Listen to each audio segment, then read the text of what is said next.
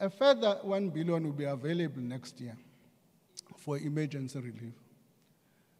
The emergency relief, as I've indicated, the emergency response also requires provinces and municipalities to reprioritize existing allocations to cater for immediate needs affecting communities, such as temporary shelter. I've done that, I've made reference.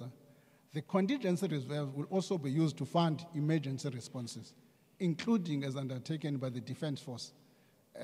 As it pertains to recovery and repair, I've also explained that, which relates to longer-term rehabilitation that will be factored into the normal budget process.